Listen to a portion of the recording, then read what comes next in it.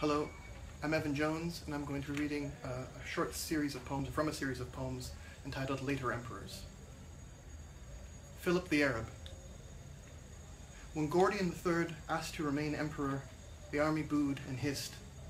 So he offered to share his power, and the army clanked their spears. He consented to the rank of Caesar, but the army refused him. Could he act then as prefect? No, they declined outright. Finally, he pleaded for his life.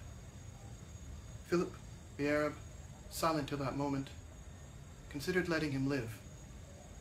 He thought of Gordian's innocence, the sympathy the innocent engender, the riots that sympathy sets in motion, the half-finished, the order he was about to give.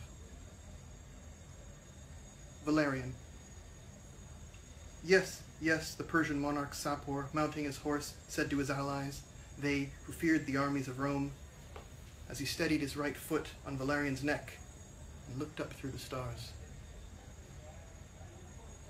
Zenobia. All that remains of Zenobia's past life is in ruins.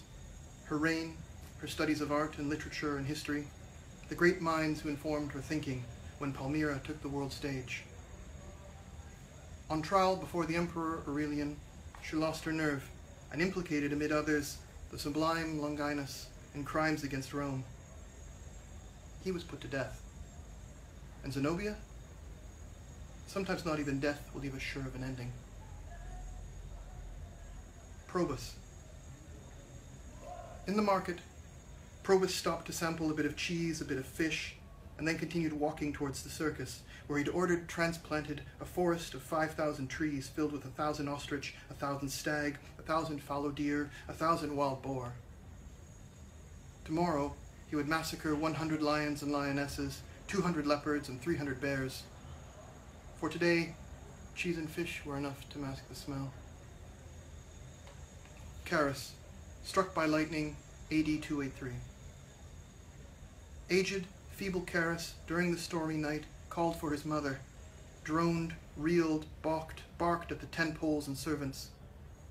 Feverish now, when young, he was a tent pole, a severe and simple man, as Gibbon wrote, a soldier, satisfied with stale bacon and stone-hard peas. He passed. We set the pavilion on fire, suggested it was wrong, suggested it was lightning, an act of God. Wrong, I know, though not exactly wrong. Diocletian. Diocletian, having resigned the world, died where he was born. For his last 9 years he planted cabbage with his own hands at Salona. The arts, he said to friends, often over dinner, are equally difficult, but reigning is the most difficult art. We might like to disagree, but he lived in an era when the poets kept silent.